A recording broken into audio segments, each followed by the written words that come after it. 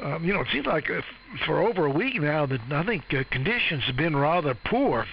I've noticed that some of the foreign broadcasts here on 40 seem like it's very fluttery, almost like when there's a solar eruption or something. And I've noticed on 160 that the condition that I think the absorption has been very high because the signals have been very weak on 160. So haven't really noticed any extraordinary band conditions the last few days. WA3VJB from K4KYV.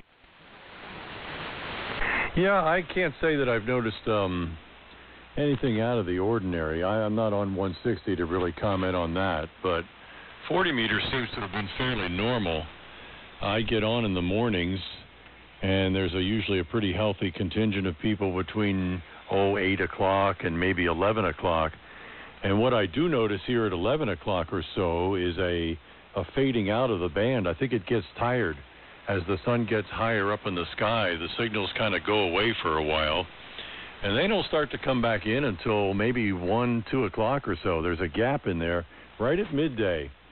And then by the time 3, maybe 4 o'clock rolls around, signals are coming in pretty well, and I'm talking about from the northeast.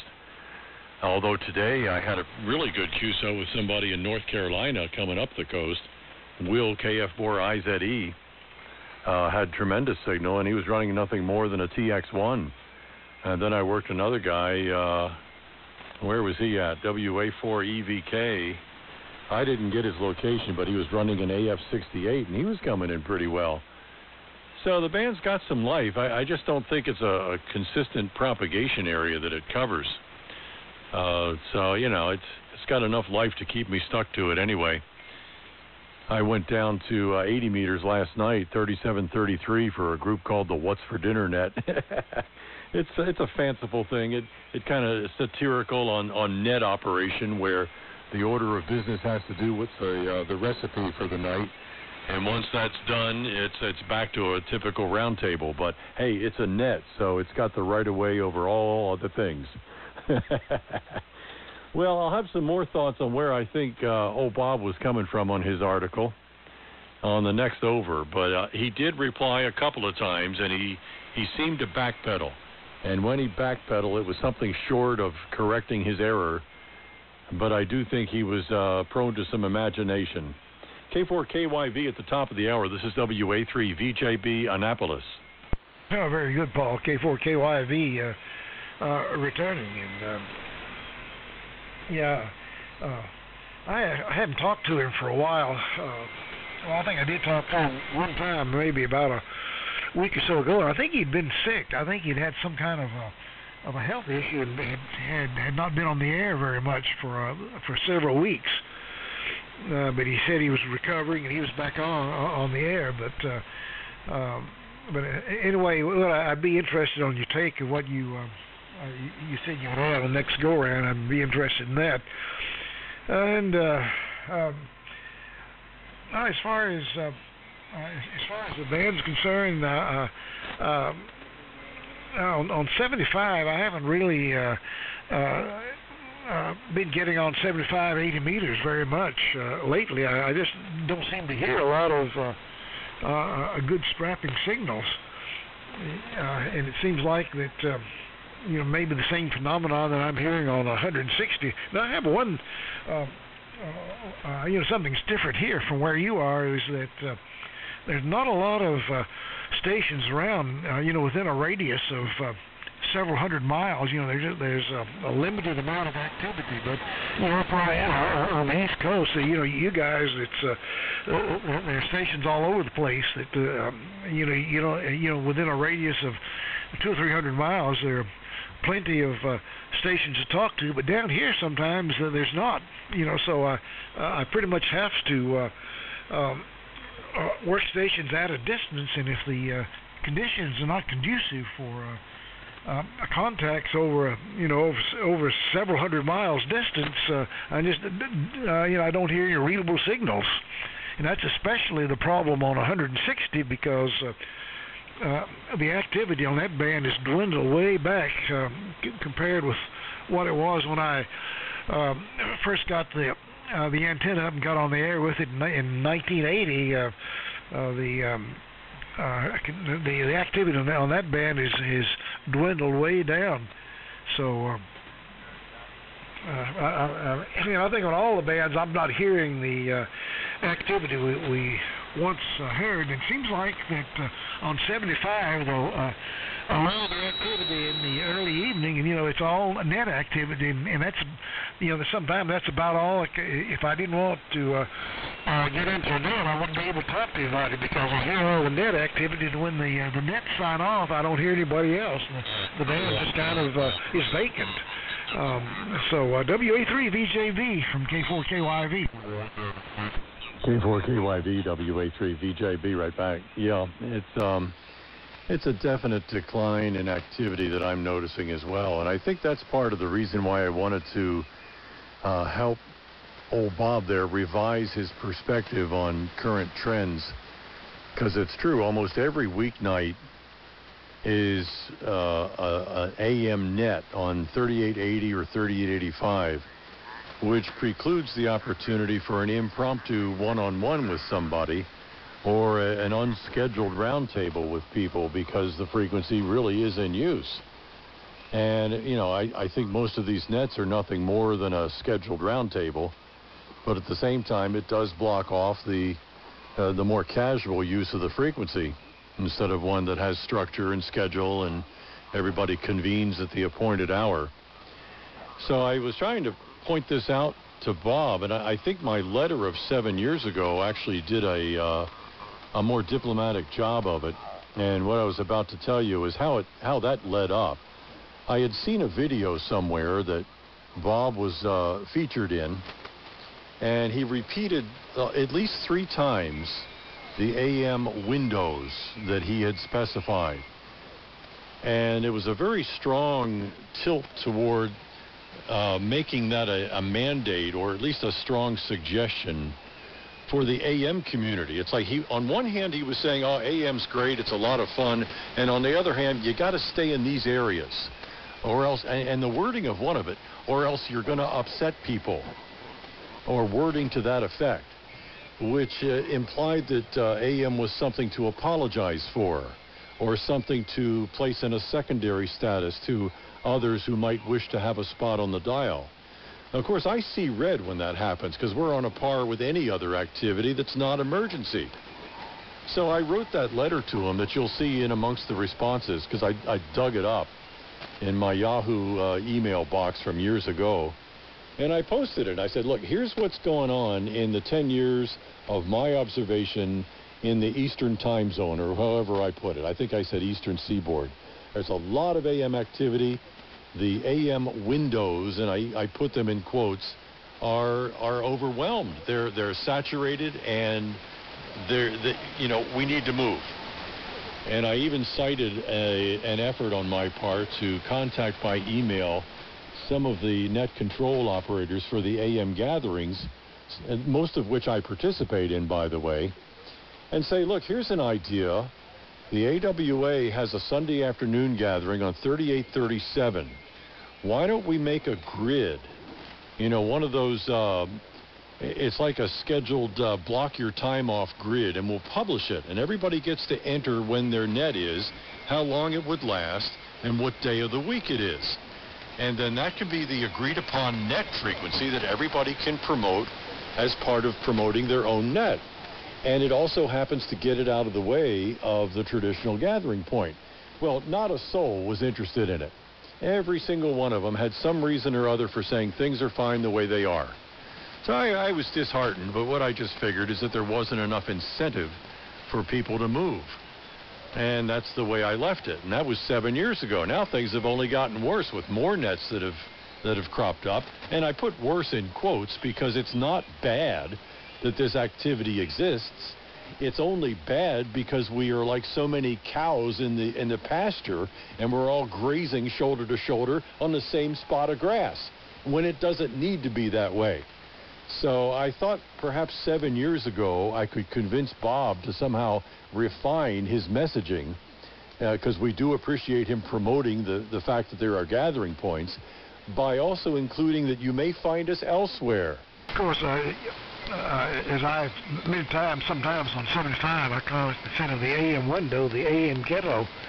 It used to be a lot worse than it is now, because it used to be that all of the the so-called AM window frequencies would be crammed with signals, and there'd be slot buckets in, kind of trying to nudge in between, and then there'd be a few trying to maliciously interfere, and it was a real zoo. And that's why I started calling it the AM ghetto. But and I liked it very much. When the phone bands were first expanded down to 3,600, and I remember a lot of people, went to the extra trouble to upgrade to extra class license, because you can't get an advanced class anymore. So if you just had a general, you're stuck in the general portion of the band, unless you do upgrade to extra. And a lot of these guys upgraded extra just specifically so they could operate AM down on the low end of the band. And I remember when it first opened up, we had the band warming party. You probably remember that. And everybody was saying, "Oh, how great this is!" We don't have all the QRM and the nonsense that's going up on 85 and 80, and it worked out very well. But then once the novelty wore off, just one by one, they just slowly trickled back up to the old stomping grounds, and now it's very seldom that I actually hear activity down there. When I do, I can usually can get into some very nice QSOs, but then much of the time I don't hear anybody, and I call CQ and nobody comes back. So kind of once the novelty wore off, everybody said, "Okay, been there, done that," and then they are back to the old frequencies again. So, but I do like to get down there from time to time, but like I say, I just haven't been getting on 75 as much lately as I used to, and then I do 160 because I went to a lot of trouble back in 1981. I put up this antenna system. I put up the tower and the doublet antenna on the tower, and then the tower on the base insulator, and then laid out 3 miles of radio wire around the base of the tower. I went all out for a commercial grade 160 meter antenna system, and that was when just when the band had been reopened. They got rid of Loren, and they were opening the band back up as a full-fledged amateur band. And at that time, the activity got pretty dense. There was I remember times when the whole band would be just like 75. During the prime time hours, you had to look for a clear spot. But then that's just gradually dwindled down, and to where there's so little activity on there now. I think if today the activity on that band were well, let's see, how can I put that? That if today, if I were starting out like I did in 1980, 81, if I were repeating that scenario today, and I don't think I would have gone to all the trouble to build the antenna system that I did. The tower and the radios and all that for the amount of activity on there. I say, it's not worth it because not enough people to talk to. I can get on the air and everybody says, yeah, I've got a good signal all over the country, but then if I can't hear anybody coming back to me, what's the point? And it seems like a lot of the signals when I do work in an AM station, they're using a transceiver without any amplifier, running about 20 or 25 watts on AM, and especially on 160 as well as on 75. You're not going to do a whole lot most of the time with you need to get more fire in the wire and get the wire higher. So but I see a lot of that these days. I can everybody can hear me, but I can't hear them because they're all piss weak. WA3VJB from K4KYV. Yeah, I mean, I find that too on 40 meters and everywhere, really. People who are trying AM for the first time or without a whole lot of awareness or exposure to it think they're going to sound like you. Or they think like they're going to sound like anybody who has taken time with their station, both in signal and in audio quality. I mean, it's subconscious. They don't know necessarily how much power we're running or what we've done to get the audio to sound like this. All they know is that we're on AM and that their transceiver has AM as a mode. And usually people accept what's given to them by the manufacturer, because there's not a lot of experimentation anymore or even technical investigation. So if it says AM, well, gee, these guys are on AM, and it's subconscious that they must sound like them. Well, no, it's not true at all. And, you and I both know that. Now, Timmy, believe it or not, well, and I say that as a preamble, but he's actually gotten frustrated and fed up in some cases with a number of people who check in and can't really be heard. And Tim has always been one to go out of his way to help somebody sound better. But even he, and I say that collectively, has become frustrated at the number of people, the proportion of people who otherwise would be welcome in this part of the hobby, but haven't studied what it takes to achieve what they're hearing. And it's a damn shame, because, you can't bring a round table to its knees by somebody who's S3 amongst S9 and 10 and 20 over 9 stations.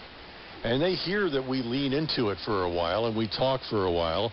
And sure enough, the weaker they are, the longer they talk. And there goes the frequency. Because somebody will come in and say, is the frequency in use? Or maybe not. And they'll just start up. And so I think that was part of the motivation behind disabusing Bob in his presumption that the windows were adequately handling the number of people now on AM, because it's not the case.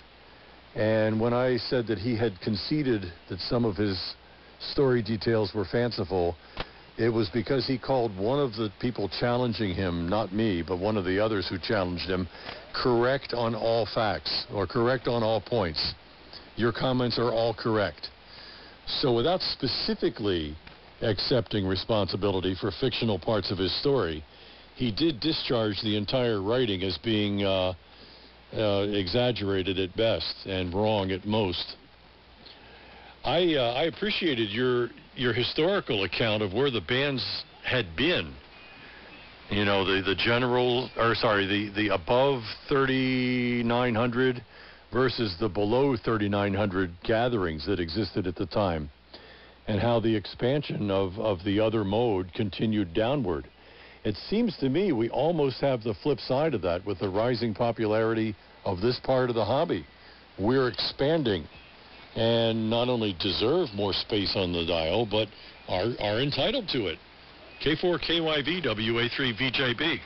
Yeah, K4KYV. Well, I think that, that whole thing, remember the buzzword, it was spectrum conservation. That was kind of the buzzwords back in the 80s and 90s, and of course the bands were very crowded back then. There was a lot of activity, and sometimes you did have to hunt for a space to operate. But I think that era is past, because now, especially on a weeknight, and sometimes even on weekend nights, the band can be very quiet, no static. You tune across the band and there's just big swathes of unoccupied frequency available. So there's no need to confine ourselves to a certain narrowly defined windows, or worry about having such a narrow signal to make sure the bandwidth doesn't increase such and such, because there's not that much activity now. And and that might even be counterproductive if if all this vacant space lies fallow and nobody's using it. Then somebody else might say, oh, these guys don't need the amount of spectrum they have. Maybe cut back on it because somebody else could put it to better use than they are. So it may even be counterproductive taking that approach. But it's kind of the whole thing has kind of become a moot point, and I've never really strictly observed the AM windows or any strictly observed say you're not supposed to operate in this part of the van. I've always pretty much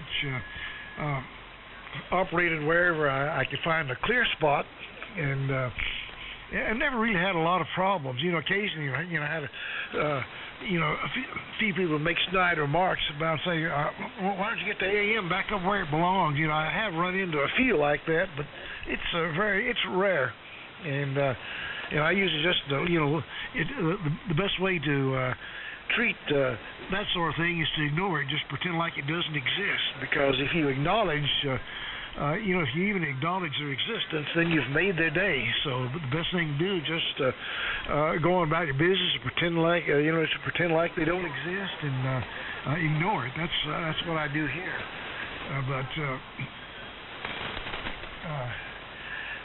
But something else too. I remember back right after they expanded the bands.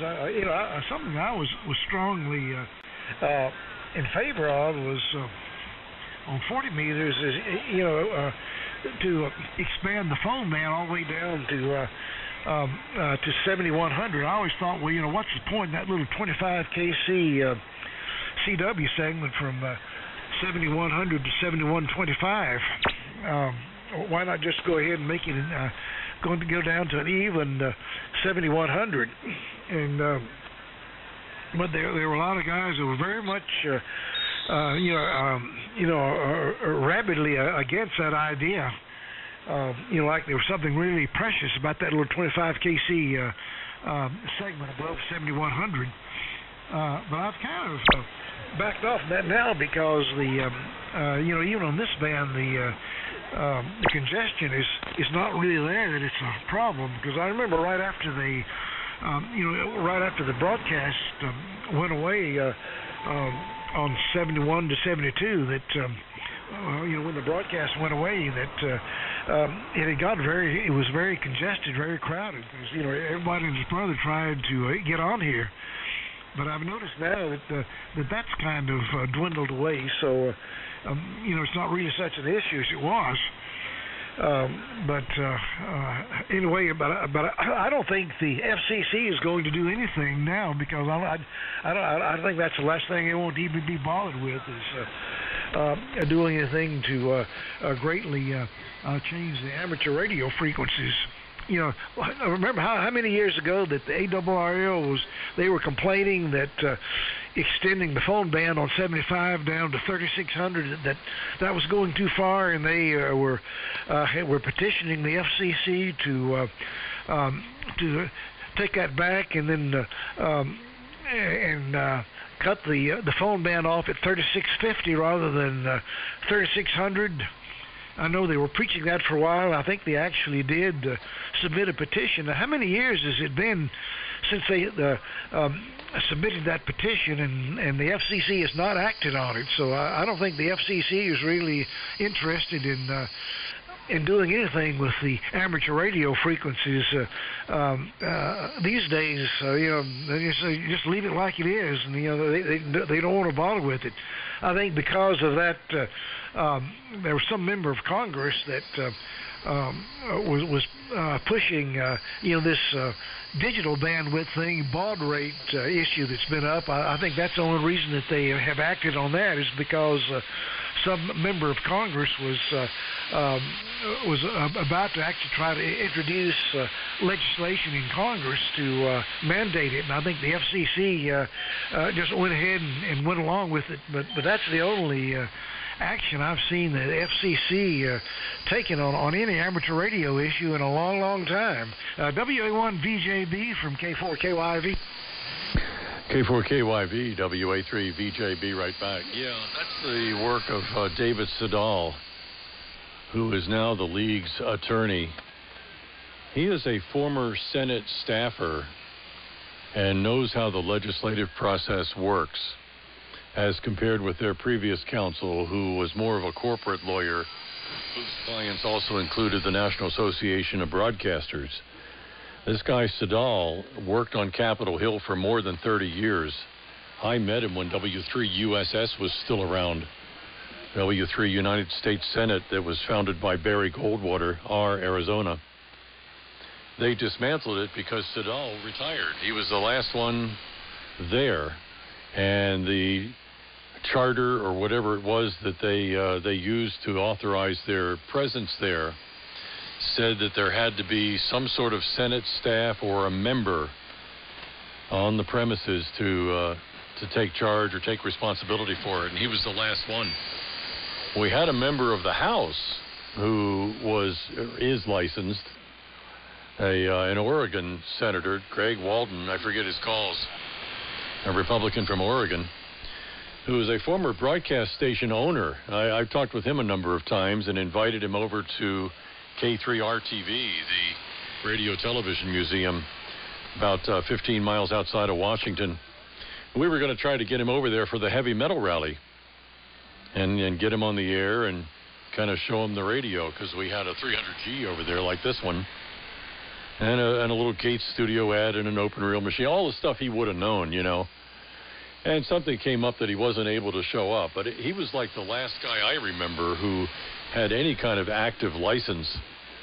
So Siddall got hired by the ARRL to succeed Chris Imlay. And with the lack of action on various petitions within the FCC as an agency, he decided to nudge the process along by meeting with staff of Debbie Lesko, a Republican from either Arizona or Nevada, I forget which, who later decided to retire from her office and not seek re-election. But while she was there, the Democrats had the majority, and she was a Republican, so her proposal wasn't going to go anywhere. And it did act as a shot across the bow to the FCC that they'd better do something about it. So that's some of the mechanism behind that, is because of who was pushing it on behalf of the ARRL. And to your earlier point about spectrum efficiency and the other mantras that the league was trying to achieve, you know, that was specious. That was not something that, as they implied, was coming from the FCC. Because I actually made contact with the retired FCC staffer that they used to like to quote for spectrum efficiency as being a goal. Now, it might be nice, but it was never anything the FCC was pressuring the amateur community to achieve. In fact, when I asked him about it directly, he said, no, it's a hobby service. I enjoyed AM myself, he said, and he cited some Holocrafter model that he had. I love the sound of AM, and there's room for it on the band, so go for it, was essentially what he said. I said, well, how about the spectrum efficiency part of that? Where's that coming from? They said, well, it's nice to achieve, but you're not channelized, you're mixed mode, you're supposed to avoid deliberate interference, and you're supposed to find a clear spot on the dial suited to your passband. So all this stuff was quite a different picture coming from the horse's mouth than how the ARRL was spinning it at that time. And I think part of what Heil's approach was to this is that, you know, we'd better stay in the back of the bus, you know, because we take up more room and, you know, there's a lot of band congestion and all these assumptions that really aren't valid anymore. And that's why I got provoked, because it's not true. And I was ready to do battle to an even greater degree than I did. But he folded. He admitted that it was made up. And the coals kind of were left to turn to ash, so we'll leave it at that. But yeah, your recounting of things, including the actual regulatory definition, as well as the practical result of those regulations, was very useful to push back on the idea that the cited frequencies in his posting or somehow regulatory gospel, or somehow had been handed down from the elders as the result of some leadership meeting between sideband and AM. No, it's not true. K4KYV, WA3VJB. Yeah, K4KYV. Yeah, I think the original, of course, the original gentleman's agreement was on 75.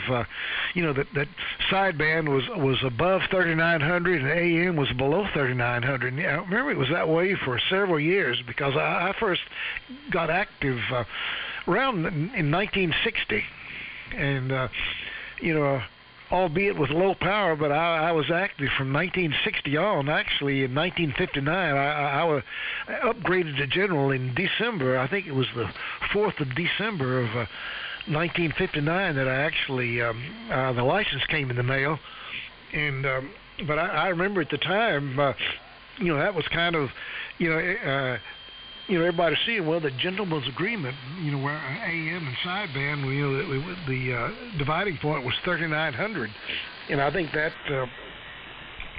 had kind of evolved. I don't know if there was any, if anybody had ever made any statements or advocated. I think it just kind of evolved, and that's the way it was. But then, as sideband became more numerous and AM dwindled, they naturally did move down lower in frequencies, and of course that was back in around 1963. I remember when the great AM versus sideband wars were occurring on 75. And that was about the same time, that the sideband for the masses transceivers hit the market, and all these wannabe sidebanders that had been running AM for so many years could finally get on sideband. So they got all these little cheap swans and galaxies on the air, and with their sweet team finals, and then there got to be a lot of friction, and so that's when the great AM sideband wars hit. I think it started in 1963, and I think it actually ran until maybe 65 or so. I think it began to kind of dwindle around, in the mid 60s, and then when incentive licensing came along, that kind of completely rocked the boat. And I remember something ironical about incentive licensing. It was supposed to, the whole purpose of it was supposedly to encourage technical competence and experimentation in the amateur radio community, because there was concern that the hobby was becoming more of just appliance operators or plug-and-play operators, however you want to put it. That experimentation was dwindling, and people were losing interest in the technical aspects of radio. So and at the same time, the bands were becoming very crowded back in the early 60s. So those two issues, that's where they came up with the idea of incentive licensing, and that would kind of thin out the interference, and at the same time would encourage amateurs to become more technically competent, from having to study and pass these exams. But actually it had the opposite effect, because I've noticed that right after incentive licensing went into effect, that the old homebrew rigs, whether they were on AM or sideband or whatever, the old homebrew rigs just very rapidly started disappearing, and so did AM, because the vast majority of AMers back then had general class licenses. There weren't that many who had at that time extra class didn't carry any additional privileges, and also advanced class didn't carry any additional privileges, because the advanced class were the old Class A operators from back in the early 50s, when they had the Class A-B type of privileges,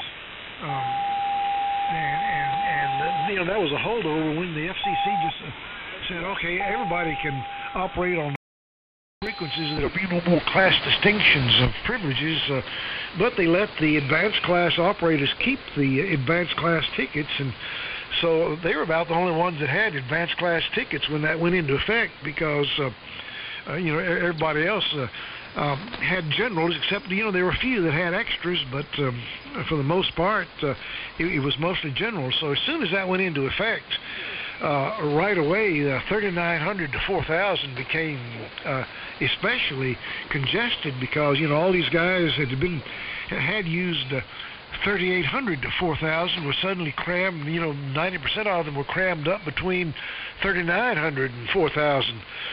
So there indeed was not room for very many AM signals, and so I think a lot of the guys just gave up and said, this is too crowded. You just can't make a go of it on AM up here. So they just quit.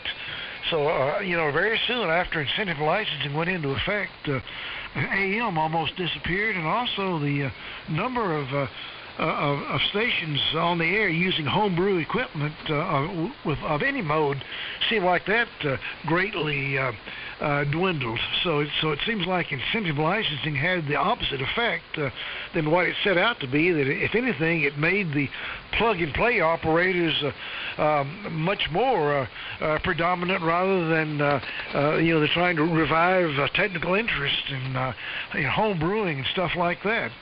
WA3VJB from K4KYV. K4KYV, WA3VJB, right back. Good transmission, by the way. Signal's holding up nicely. Well, I don't know if people were sophisticated politically back then or not, Don. You might be able to answer this, but it almost sounds like a hidden agenda behind incentive licensing to propagate the store-bought radio that could help the fortunes of those selling them, for one thing, but also the fortunes of, let's say, magazines or others who were accepting the advertising from those companies. I don't know if things were that simple that could have been achieved by a regulatory fiat, but it sure sounds like at least part of an agenda that somebody thought about, that there wasn't that much money in homebrew component level construction. But boy, these high fine business store-bought transceivers are pretty cool, and look at how many of them we can jam on the band. I don't know if things were that sophisticated then. These days, I wouldn't put it past anybody to have come up with something like that.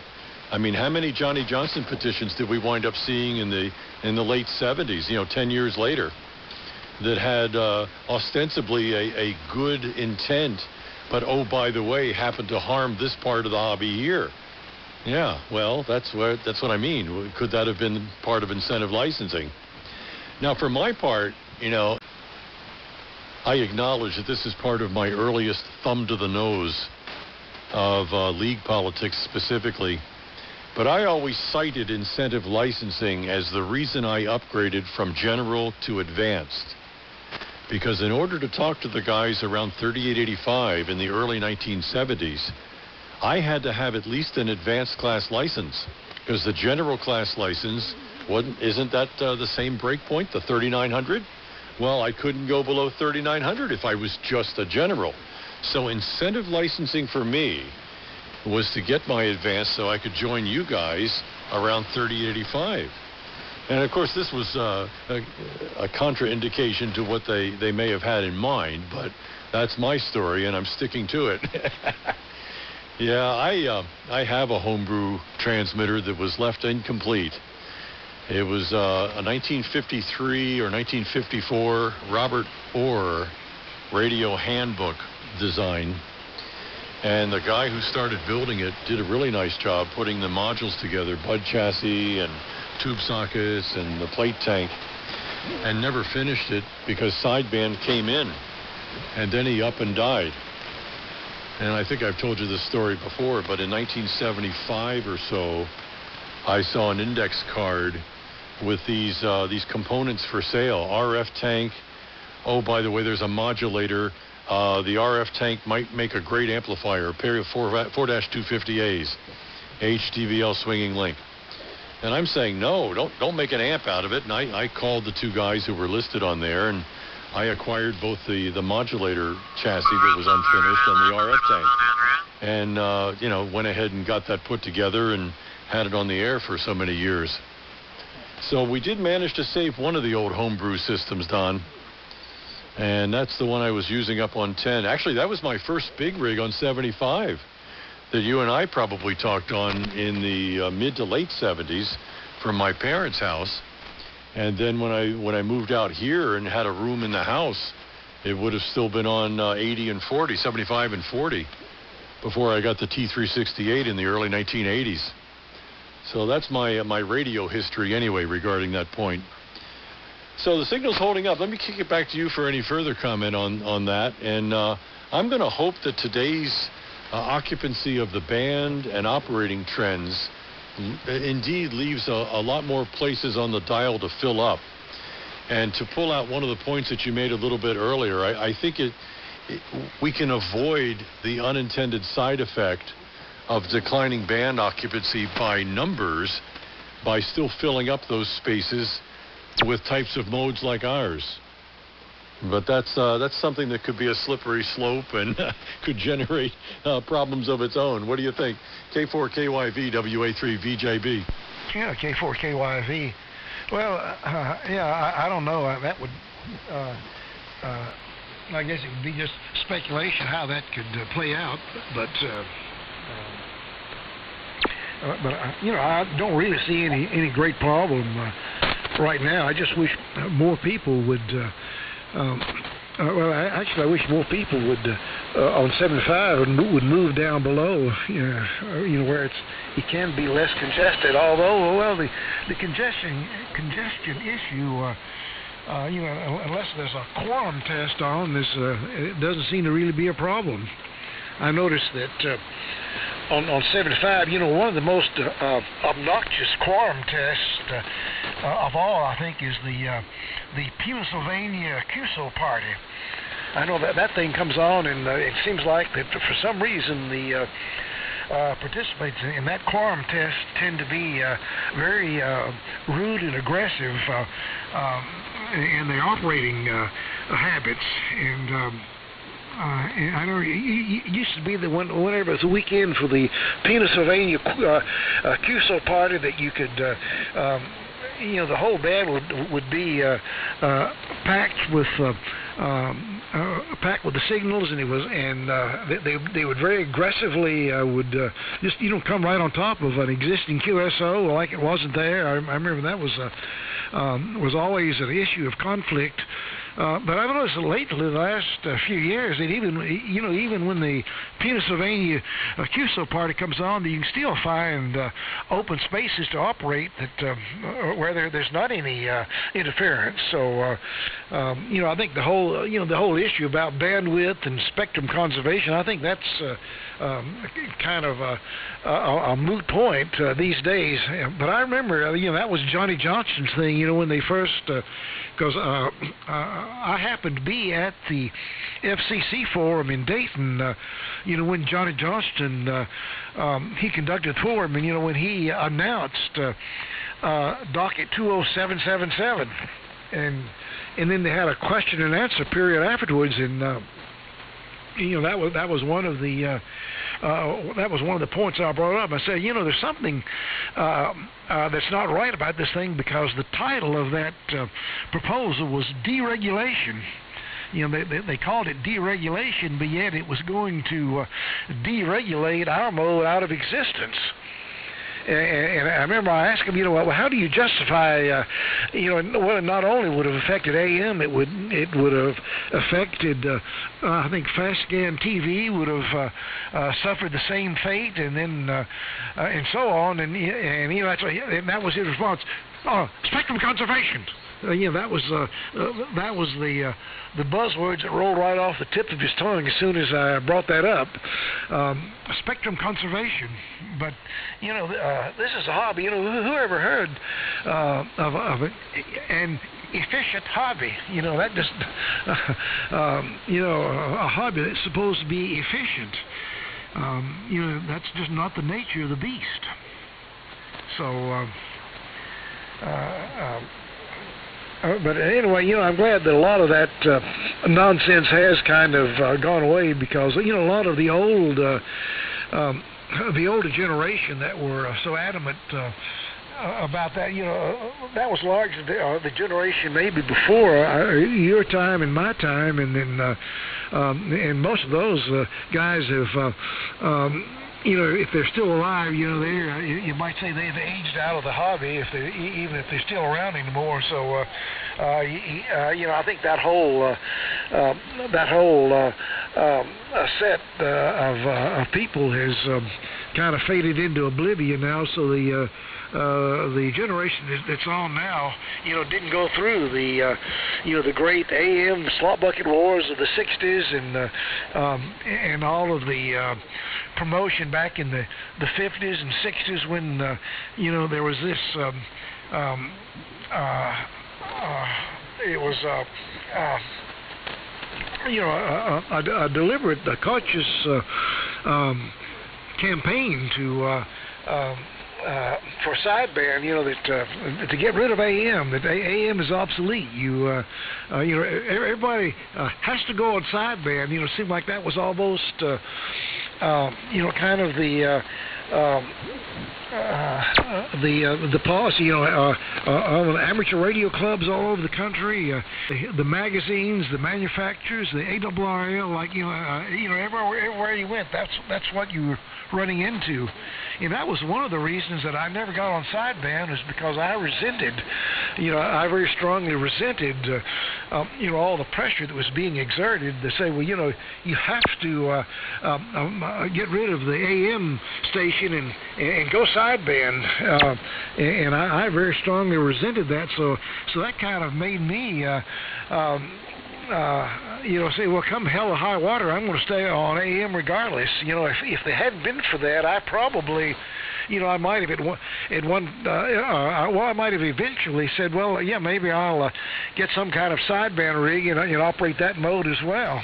But that made me, that pressure that was being exerted from every direction, that just made me more determined than ever. Well, I'm not going to go along with it. So, I never did. In fact, even to this day, I've never owned a sideband rig. WA3VJB from K4KYV. I have one.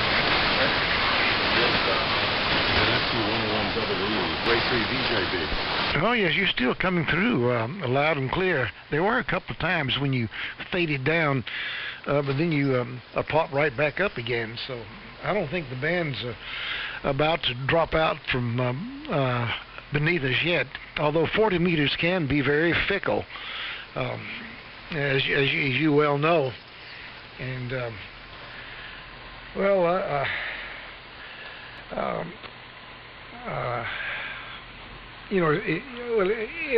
far as what Bob was talking about, I remember, I can remember back, back in the, I guess in the 60s and early 70s, sometimes you'd hear some people on AM, and they would almost be apologetic because they were running AM, and of course a lot of the AM operators back then, couldn't afford a sideband rig, and they didn't have the expertise or the know-how to build one, and they couldn't afford to buy one, so they were running AM because they couldn't come by anything to work sideband, and that may be where that whole mentality started. But I can remember many times, people almost being apologetic when you get into a QSO because they were running AM. But I was never apologetic. I said, look, this is all I run, and if you don't like it, you just move up and down the band, find another spot. That's always kind of been my whole attitude about the thing. And I have had occasions people try to run me off a frequency, but that tends to be counter-effective because, when at one time I might have relinquished the frequency, but when somebody tries that, then I become more determined than ever to stay on, and I'm not going to move. So, if two can play that game. If somebody wants to be rude and arrogant about it, I can be just as rude and arrogant as they are. So, I say, I'm just going to stick right here. I'm not going anywhere.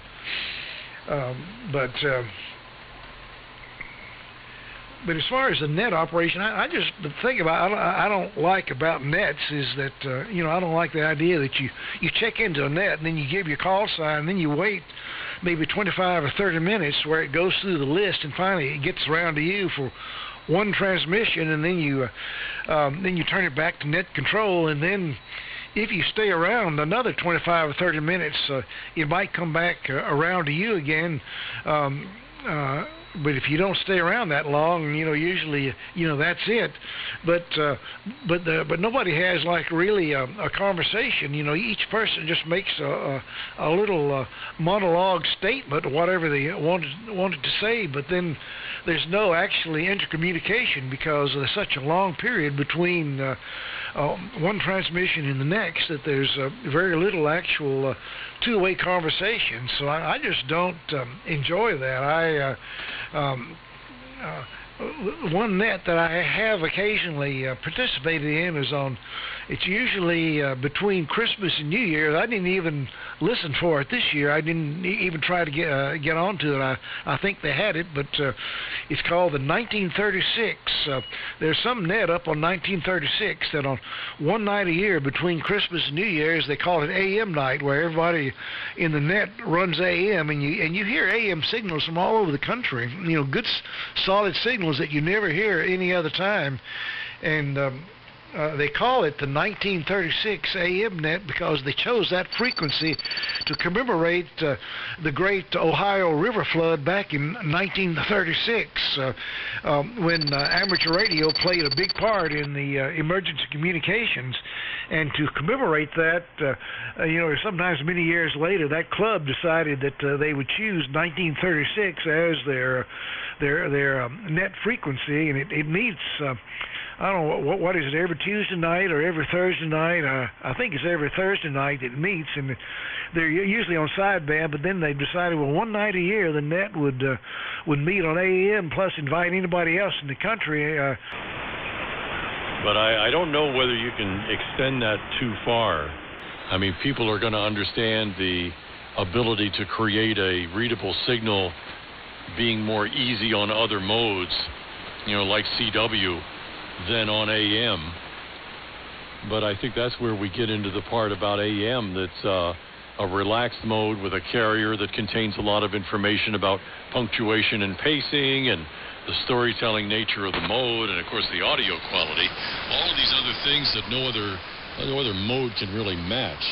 And once they try it, it's like, wow, that does sound good, and it is easy to kind of settle in, and it is quite satisfying, to your point, to be able to talk in greater depth about something than the rapid-fire kind of chatter that takes place in a dog X-ray or a contest exchange. That's not satisfying to me either. And I think if people try this other mode of communicating where they actually have to think about something, and not only that, but actually consider the thoughts of others, they'll wind up becoming better communicators in an interpersonal way. So I think there's plenty of room to promote this part of the hobby for that purpose and take it from there. Well, all right, it's coming up on 8 o'clock, Don. I think I got to get back in. I'm out here on the back of the radio lodge. We had a lot of rain today, and we've been keeping the fireplace stoked. The rain is probably ended by now, but I imagine the dogs need to be taken out. Now, speaking of a satisfying QSO, it's been good to run into you.